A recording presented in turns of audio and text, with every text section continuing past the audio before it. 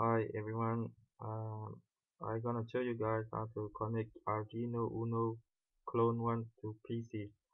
Um, I got Arduino from my friend Arduino UNO, which is Clone 1 from China, but I cannot install it to P. I can it disappeared to my PC. So when I try to upload my code to Arduino board, so it say uh, it's not connected to common. So today I'm gonna show you how to solve this problem. First of all, you have to go to this website microcontrol.org or and I will put the this website to description.